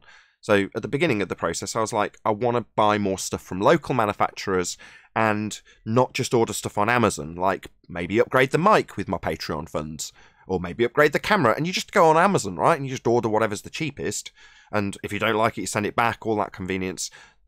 I didn't want that. I wanted to go to somebody who's physically going to be making something while we're locked down, i.e. a manufacturing process that's still taking place while the lockdown's going on. And that ended up being GIK Acoustics and getting them to physically make panels. Now, could I make them? Well, probably badly with a lot more time, and they'd end up being a lot worse. But for maybe £100 at a time or £200 at a time, from my Patreon funds, I've kept putting the money in each month to slowly treat the room. 9 months later, number one, I'm a bit sick of it. Number two, my alternator went, so today after this broadcasting, I have to hand over 500 quid to a garage for fitting a new one, which I know will put a halt to treating the studio. Now, I want to get it done and I want to move on to other things. I don't want to stop, especially as we are actually locked down at the moment, doing what I've been doing month on month, which is just putting a little bit more into somebody who's making something, somebody who's keeping people employed and keeping food on their table that's working from the UK. I want to do it this month as well as I did last month, and I can't because of other things I've had to pay for, which is just, that's unfortunate. But by the same token, I do want to keep the process going, as I have tried so hard to do so up until now with Patreon funds. So I just want to buy maybe 1 panel, and that'll keep me happy. I'll be like, no, throughout the whole of the COVID lockdown, I still managed to inject a bit of money into a company that was keeping people in the UK working and making stuff. And that, to me, most people probably don't give a crap, but for me, that seems like something I can actually do proactively. Yeah, people go out and they protest and people moan about the things they don't like about the law changes. That isn't me. I think, well, how can I actually affect some individuals at ground level with what I've got? Well, I've got a little bit of money in my pocket each month from Patreon, and I can actually buy an item, a thing that someone's going to have to take their hands and graft to make, put it in the post, arrange for a transaction to occur, get the people in the postage service to actually physically bring it to me, keeping them working. It's just a little thing to keep it going, and I want to do that and get it finished as well. So unfortunately this month that's beyond my means, and I don't want that to stop it from occurring, and I don't want the process of treating this room to finish. I do want it to actually be at the conclusory point where I can say, no, I've done every step in the process, I've done all of the things it said it should do, and it does react the way I wanted it to. I've finished. Now I can move on to other things. So there you go. That's why I've set up a little GoFundMe campaign, just to clear a little bit of debt that I've got from PayPal credit, which I accumulated to get a bit of money off postage. As much as I'm saying I want to inject money, I haggled like hell every time I ordered anything.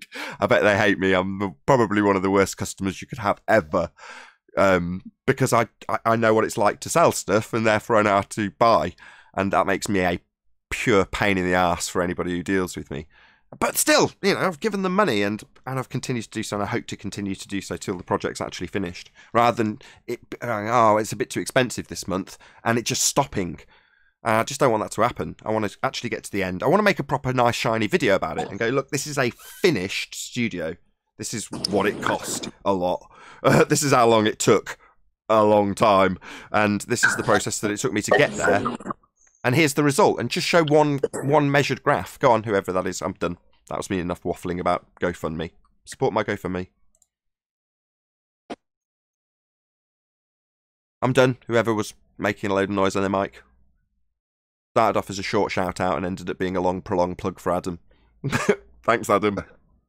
I'm not ratting myself out. Oh, it was Neil causing it. I'd finished anyway. I was just explaining why I've done a GoFundMe, a little one this time, for clearing debt when I thought I'd normally pay it off and order another panel. Well, you know, 500 quid has prevented that. Not that anyone would care if I was like, I need a new alternator as a GoFundMe. I don't think that would go over at all. That'd be a good Kickstarter, though. Boom, boom. I'm going on that pun. I'm off to walk the dog before Kemp picks my brains. Like, gents, I'll see you later. It's a pleasure. Thank you for joining, Adam, as always. See you, mate. Take care. See you there, Adam. Thanks, guys.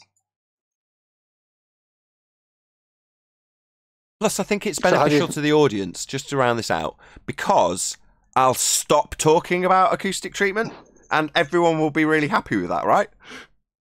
Well, I was going to say, now that you gave us the short version, tell us the long version. For the long version, become a Patreon, because I've published nothing but for the last 9 months. And that's another thing. It will help my Patrons, who probably at this point are like, oh, wonderful, a new Patreon video about an acoustic panel. What a shock. I'm sure it sounds good to your Patreons.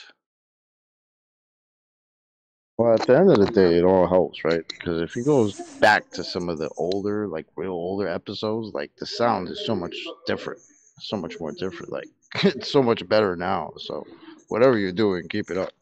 Well, one thing I know about Nathan is that he's an aficionado when it comes to this part of his equipment and show, because he's worked in the industry and he understands it and he wants to put out a good show. So. I mean, we're all learning stuff that we would never even consider if we were running a YouTube channel. Well, it is directly related to that, actually, Chocolate. So when I'm listening to you speak now, there's certain things that I can apply, there's certain compressors I can apply, limiters that I can apply. And when I applied them back in the day, or attempted to, the result was always bad. And the reason is simple, because what I'm monitoring has got a load of room noise in it. So you can't really tell whether or not what you've done to the sound has actually improved it until you go back after the fact and monitor it on the recording, or play the recording back through the system that you're monitoring it on while you're live. So to get around that, the only thing you can do is try and remove the noise of the room so that what I'm actually hearing of you represents accurately what you actually sound like. So if it's all scratchy and distorted or over compressed or whatever, I can hear it and actually adjust it. Now, it might be a tiny adjustment, but often that will make a massive difference to the legibility of what you're saying. Rather than a load of crackling and distortion. That's going to be the case because often I can't control certain aspects that are coming from your end. But what I can do is make tweaks at this end that actually now make a difference to how legible, or how clear the audio is to the audience. It's not just affecting me and what goes into my mic. What I hear of you and what I adjust based on what I hear of you in this room now directly affects how the sound comes out to the audience. So yeah, that's why I've kept doing it. It's hard to explain that to somebody when they just see a picture of a panel and they're like, so you're making it sound better in your room then, who cares? It's like, no, it doesn't quite work like that. For me to make realistic adjustments, I need to actually hear how it's sounding. And you don't if it's all bouncing around the room and there's a load of reverberation and the decay's hanging around forever. You don't know what you're adjusting. Nah, So wait a I second, definitely you don't hear just the gotta hit a difference. button like I do? Say again, Neil. I'm saying you just don't got to hit the button like I do and talk. Wow. No, There's actually work involved. Yeah, there's a lot of work involved. Yes, I do this all day from the moment I wake up till the moment I go to sleep, Neil. This is my job. It's all I think about and do. It's so easy. All we got to do is hit a button. Yes, from your side of the mic, it's very easy, but if you listen back to the show and you notice that, you're crackling every time you talk, there's a good chance you're just too close to your mic. I'm not saying you, Neil. I'm just saying anybody who's on the panel. Listen back and think, well, what can I do to try and prevent that at my end? Because often you overloading your own mic, there's nothing I can do about that. Yeah, sometimes I've listened to older episodes and I'm like, wow, I sound horrible. And I'm sure that's a combination of because of the microphone that I had, because at times I had like a Bluetooth or something.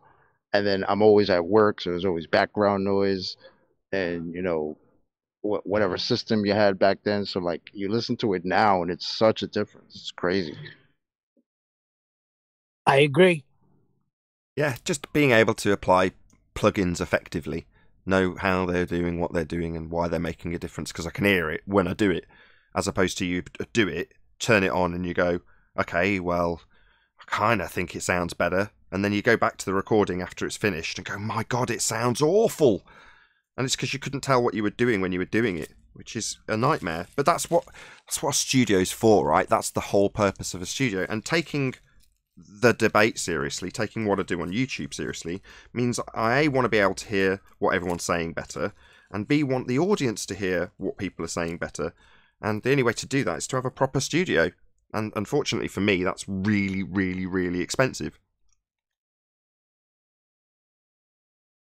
But I'm nearly there. So enough about my GoFundMe. So do you think by going on Google Meets, people can be heard better? Heard. Oh dear God, these are getting worse. Well, look, in the absence of ballers, come on. Where are Please, we need globe proofsies. I had to think about that one for a second, but I got it. Yeah. They're not gonna comment. I mean, at the moment they're completely screwed. They've got Earth turning underneath a football, according to Neil deGrasse Tyson, while they need to come here and tell us how Earth doesn't turn underneath pendulums and stuff. It's great. Yeah, it's embarrassing to be a baller, especially on a show that strips you down every time. I mean, I can't believe they were coming at the rate they were in the past. It was like, you're getting beat up every time you come in here. Why do you come in here?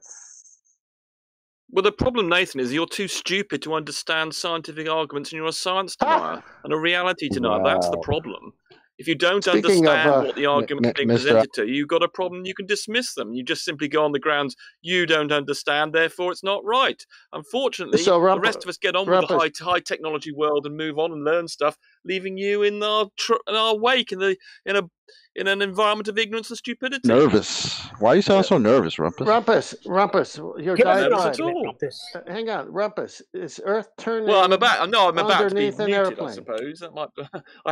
I can only get about 4 or 5 words before being overtalked or muted, so I've got to get my words out. Okay, I'm being very nice and slow with you. So, is Earth turning underneath airplanes? The motion of an aeroplane with regard to the Earth's surface I'm not is talking determined about by the its motion velocity. of the airplane. Now, Is the listen. Earth Try. So you can't turning? understand. Try listening. The rate at which there's a movement between an aeroplane and the Earth is determined by the aeroplane's velocity. That Before you go there, on. is Earth turning as you give your example? Does Earth turn as you give your example? Earth is rotating all the time, yes, but so is the aeroplane. Well, then there's no Coriolis deflection at 15 degrees an hour. If they're both rotating at the same rate, then Neil deGrasse was wrong then. So Earth doesn't turn underneath a football at 15 degrees an hour to cause it deflect and go through a goal then. Any of the issues you're talking about. But why did you start talking through me when I was in the middle of making my example, Rumpus? Is it because you're scared of us? Because I was in mid-example, and so that you didn't have to listen to it, you started talking through it, so that when I finished, you didn't have to in any way address what I said. You scared? Well, I'm about to explain to you what drift is. Well, I was in the middle of asking you, after you declared that Earth is moving with a plane at the same velocity, I pointed out that would negate the claim that Neil deGrasse Tyson's made that Earth turns underneath a football to cause deflection at 15 degrees an hour. You're saying that No, it wouldn't doesn't. He occur never based on mentioned what you've 15 just declared, and now you're doing it again, so that you don't have to address this, you coward? Why is it that you're interrupting the end of my declaration that you are debunking Neil deGrasse Tyson's claim? Does that require constant Fundy muting, you coward? He never said that. He never said that. He said the Earth turned underneath the goal to cause the ball to deflect and go through the goalposts. That's observable as what's known as Coriolis deflection. From the ground, it looked like the ball curved through the goal because Earth turned underneath it. That's his claim. You're saying that's not his claim? Maybe we don't understand? Or maybe just talk through me while I make this claim that Neil deGrasse Tyson's declared quite clearly, with 15 degrees now drift, that's Coriolis deflection, that you're now denying, maybe saying we don't understand with constant interruptions. Why are you so cowardly? You didn't quote him, did you? You did not quote what he said. It's Coriolis deflection, it's a globe claim. He's claiming it happened with a ball. I don't need to quote him, he's claiming Earth turned underneath to cause a 15 degrees an hour deflection, and that would be observable from the stands as he claims Earth turned under the ball. Now you're saying they turned together, so you're debunking his claim. Quote him properly, did you? You're just talking through me so you don't have to listen to me. One last chance, if I see your mic moving like it is now while I'm talking, I'm gonna kick you out, because you're too cowardly to listen to what I'm claiming, to respond to it. You're just talking through me. I've heard what you said. No, you didn't. You talked through it. You're debunking Neil deGrasse Tyson's claim that Earth turned under the football. You're saying they turned together. That negates his claim that one drifted as one turned under the other. You're just talking through me constantly, Rumpus. Rumpus, you need to be removed. You're not listening to me anymore. You're just scared. I must be your nightmare. That's why you sounded so scared. That's why he sounded scared, Chocolate. Because he's terrified to listen to anything I say. He knows he's going to get pummeled. Yeah, I can tell. If he's saying Neil deGrasse Tyson did not say that, he's dead wrong. Well, I put his tweet in Master B if you want to put it on the screen. Sure. We know what Coriolis effect is. It's an effect induced by you turning underneath stuff. Now, he's saying, no, we don't understand. Yeah, we do. It's just debunked because nothing's turning underneath anything. If it was, Earth would be turning underneath a blimp. A 50-yard field goal in the University of Phoenix Stadium deflects. That's not moving together, Rumpus. Deflects. That's moving away from the second reference frame. Do you not understand what Neil deGrasse Tyson means when he says deflects? It's not moving together, that's not deflecting. Of course, he's claiming Earth turns underneath to cause this. Earth's rotation, deflection based on Earth's rotation underneath the ball. Now, if that was the case, then a blimp filming the football game would have Earth turning underneath it. The blimp would be deflecting at the same rate he's claiming the ball deflects. Obviously, no blimp ever goes up and has Earth turning underneath it. But Rumpus needs to cowardly mute everything I say, talk through every example, so that he can merely claim I'm misrepresenting Mr. deGrasse Tyson's claim. We have deflection. Well, deflection's caused, according to him, by Earth turning under a football. And we have it claimed that Earth turns underneath snipers' bullets, and that Earth turns underneath gyros and pendulums. But that would also mean Earth turns under the blimp filming the game, and Earth turns underneath a helicopter, and Earth turned underneath anything that leaves the non-inertial claim to be spinning reference frame.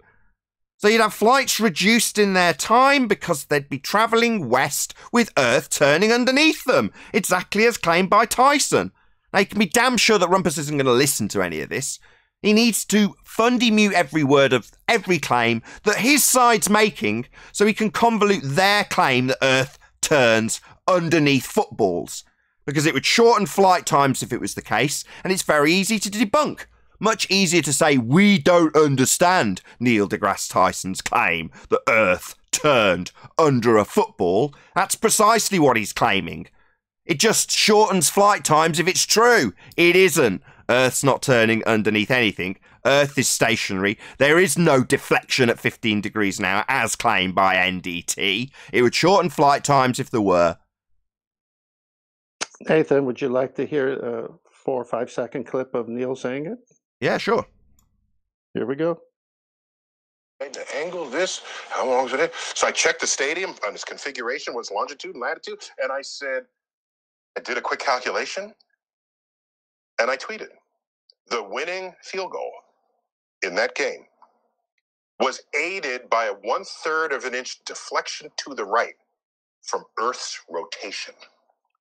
Underneath.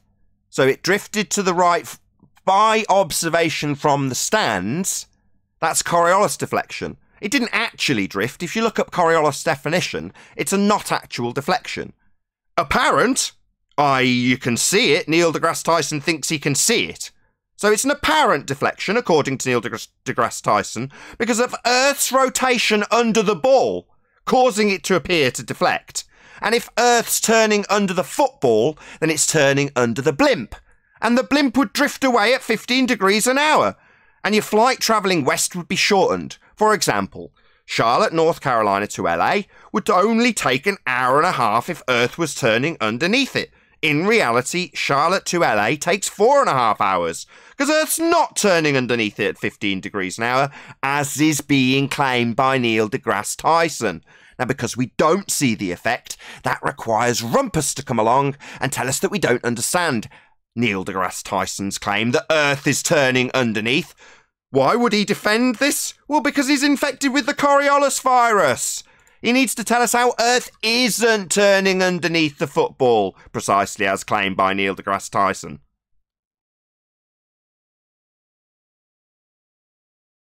Yeah, Smoking deGrasse Tyson is in a much better place, right, than these guys, because he just gets to spout the rhetoric and then leave. He doesn't have to defend it to anybody. He doesn't have to debate it. These guys, unfortunately, have to. The self-designated guardians of their little galaxy, they have to come out and defend this nonsense and make themselves sound ridiculous and have to actually debunk their priest, actually give them the story that they're here to spout at us. It's the most beautiful irony. I love it. It's like with the pendulum, when he said he knows all the equations, but he didn't know if it went back and forth. But he doesn't know how it moves. Yeah, Oh, figure okay. eight. No, that's a good observation, Chocolate. So the trench warfare soldiers getting killed by the General Tyson, who says the rhetoric, and then the trench warfare guy says he never said it, and then we just play him saying it. Yeah, he puts a little battery in their back. He sends out the little toy soldiers. The toy soldiers come in here and give us this nonsense like, pendulums do figure eights and stuff like that, because I can't explain that the Earth is supposed to be rotating underneath it. Exactly. Chocolate's spot on. If the guy who was interviewing Neil deGrasse Tyson listened, nodded and said, oh, right, so the ball deflected to the right because Earth turned underneath it, wouldn't that mean that Earth was turning underneath aeroplanes and helicopters and hot air balloons, though, Mr. deGrasse Tyson? And what do you think Mr. Tyson's response is going to be? Do you think it's going to be, whatever gave you the idea that we'd see Earth turning underneath stuff, given that I've said it 15 seconds ago? Exactly. Well, Rumpus, remember, we got a Google Meet room, so there's no bull here. Boom, boom.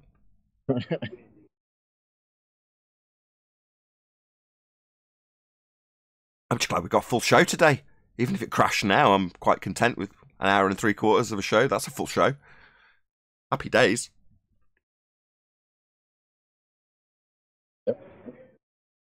Did Rumpus just run off the moment he knew he wasn't going to get away with ignoring every question by talking through it? Just disappear. Like, sod this. He wants me to actually answer a question about Earth turning underneath. Which we don't see. Ever. Just for the record, I didn't mute him. Just ran away of his own accord. I don't have Discord. Is he on Discord now? Is he self-muted? What's going on? Someone No. can see it? Left. Just left. Knew damn well he wasn't getting away with I was pointing out that he was ignoring the question by talking through it halfway through, and I continually pointed it out whilst making the point. I've become very adept at being able to make the point and point out that while they're interrupting, they're just doing it so they don't have to listen to the full rendition of the question being asked, or the point being made. In that case, the point being made was he's saying, no, you don't understand that they travel together. And I'm saying, well, you're debunking Neil deGrasse Tyson. No drift then. And while I'm pointing it out, he's interrupting. And I'm pointing out that he's interrupting so he doesn't have to address the fact he's just debunked Neil deGrasse Tyson. No way he's going to hang around for that, right? No, he doesn't hang around anyway. If he was interested, he'd say, all right, I'll listen to you fully, and then if you would listen to me fully. Never does that. His opener is always to come in and describe how stupid we are, and then talk through anything that's debunking his own claim, i.e. him saying, no, you don't understand that there's Earth and atmosphere moving together. They're moving together. No drift, no deflection, as claimed by Neil deGrasse Tyson. I point out, well, no drift, as claimed by Neil deGrasse Tyson then. Well, you didn't quote him. You didn't listen. You haven't quoted him in full. Is what we get through the top of me explaining that, no, you saying them not drifting is them not drifting. It's non-deflection. And deGrasse Tyson's claiming there is deflection. You're debunking him. Well, he's not going to allow that to be heard, because then seemingly he doesn't have to address it. Well, me pointing out that that's a cowardly move, obviously he's terrified. You could hear it in his voice the moment he got here. He doesn't want to be left in a position where he's going to have it admitted by him that no drift is no drift and deGrasse Tyson's claiming drift.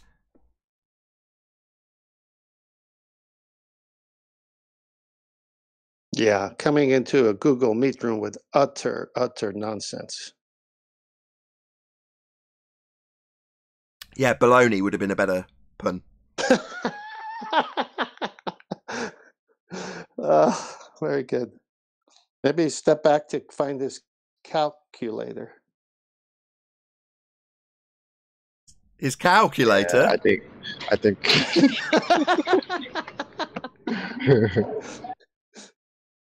The meat jokes are never going to get old. Calculator got retired. Yeah, well, if he's going to come here now with this new room, he better bring the beef, because he got nothing. I don't think there's anybody back there. Nobody, man. So do you like your meeting room? Is this working good for you today? Yeah, talking of plugins, it seems that it's got a better compression system than both Skype and the old G+, so I'm definitely applying less fiddles to it, if you want to call them that. There's less of my work having to go in after describing how much work goes in because of the room. So I don't have to do as much, which is good. But then again, I can tell that I don't have to do as much, which is predominantly down to the fact that I can actually hear what's going on. So can I get rid of Hangouts now? I won't need it for your show? It's not even usable anymore, unless you want to send me a message on Hangouts for some reason. No, or do an individual one-on-one phone call with it, which is all it's capable of now. Well, Skype does that, so... Yeah, they've As soon just... as you get rid of it, they'll need it. Nah, I don't think so. I think what we're using now, Meet, is a perfectly sufficient replacement. I actually like this better. The layout's pretty good. Seems to work pretty well, so I'm cool. I can't see your names though. They're just off screen in a weird way. I'll have a fiddle after the fact. Once we've finished this show, I'll fiddle around with Meet because it is obviously usable. It's better for me because I can have my phone in my pocket on my travels instead of having to keep the browser window open. Oh, it works as an app. Oh, that's cool. Yeah. It's just better, obviously. It's just superior in every way to Google Hangouts, as much as we mourned it yesterday.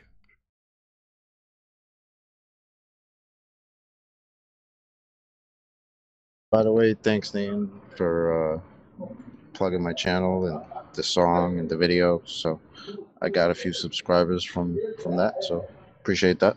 Should happen again tonight. So even though it was a cut short live show, that was part of the show, and I will add the links to your channel, as it's you specifically that brought, has got that video on it. I'm sure there's others, but you come first. You're one of my panel members, so obviously I'm going to plug you over and above Spurs or whoever. As much as there's a lot of love for Spurs, that said, there really wasn't on yesterday's show. We actually were quite mean to him when I listened back, or I was. Notice how I said we. Yeah, speak for yourself, buddy. I know. Grimy. You mean grimy? He's grimy. Yeah, that's what Adam said. Grime is a fun. It's a genre. As a fun. London grime. Some of his lyrics were pretty serious. So, yep. I would in New York, you could call him a little grimy. Yeah, I would say that. Yeah, he's more White Rabbit than London grime, if you ask me. Yeah,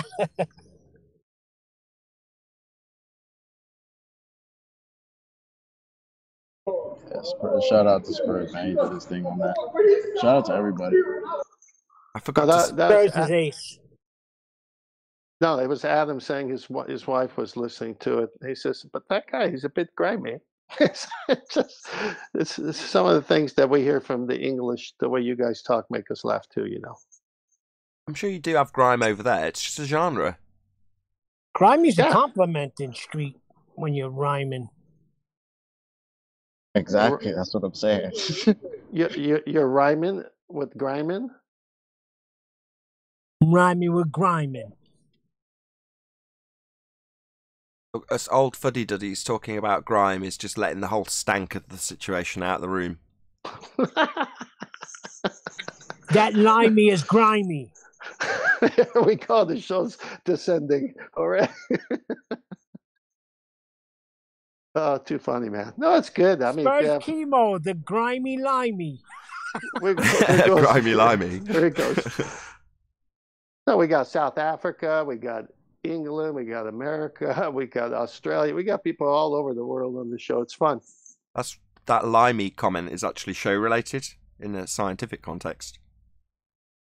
Off scurvy. That's why we get called limeys. Really? Yeah. So obviously that's something we use as an example of a validated scientific experiment, or validated hypothesis, I should say. Well, the effect of vitamin C negating scurvy is the reason they carried limes on the ships. Got the nickname limeys. Well, they've all got limes. Why? Well, they didn't want to get scurvy.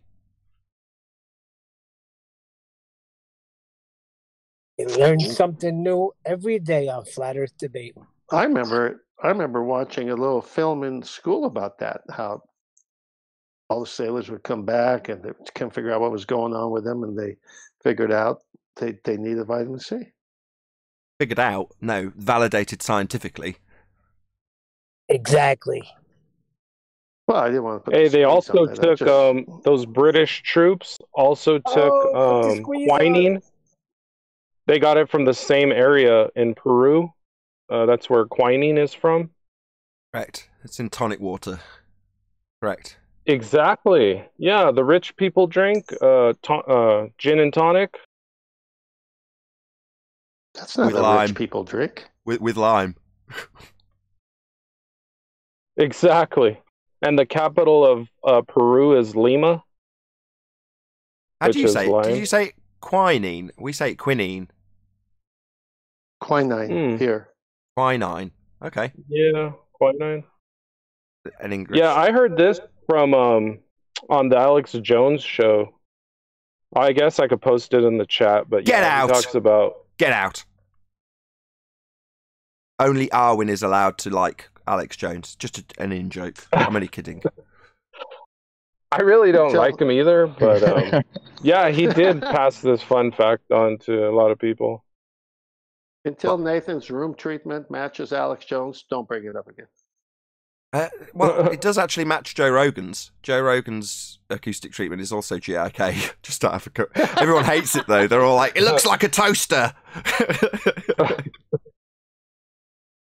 He's got the braids pattern. I went with 3D cubes. One of the patterns is braids, but he's put them sideways, and I've got to admit it does look like a toaster. Because where I've got mine black fabric, he's got red fabric with braids sideways, so it does look like a toaster element inside the new Joe Rogan studio. And it's a wicked studio. I mean, it's absolutely ace.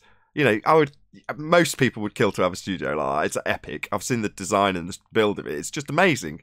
But then, like I say, one little error with the wrong colour fabric and the wrong pattern on the front, and he looks like he's in a toaster. That's where that phrase comes in. One little error and you're toast. Because I did quite like that after the fact. I was like, you know, you pick a particular brand and there's loads of different treatment brands to pick, and I picked JIK because I like the patterns. Simple as that. I like the look of them. I asked my wife, which pattern do you like? She said, I like the cubes. I was like, I like the cubes. Let's have that. It looks nice. Most of the stuff, you can either have one of three things. You can either have it cheap, effective, or pretty. But you can only have two. So it can't be effective, pretty, and cheap.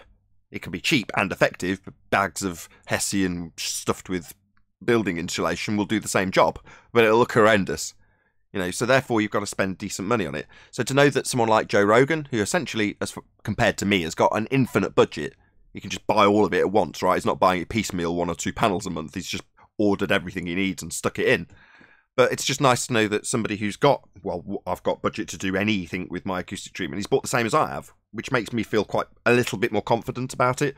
Like, I know it's good stuff. Other people who are more reputable than I have bought it, i.e. Joe Rogan. Other than the fact his looks like a toaster, it's very good. No, I think it's good because it's not a mechanical thing. It's not like it's going to break, and you can take it if you move. It's going to be with you the rest of your life as your show grows. Exactly. One of the selling points they do actually promote about it. Might as well plug my GoFundMe. Go and check out my GoFundMe. Keep plugging, keep plugging. So Nathan, tomorrow, as all the Americans are celebrating Thanksgiving, you just don't have that holiday, correct? I didn't even know it was Thanksgiving tomorrow, but yes, we don't have that holiday.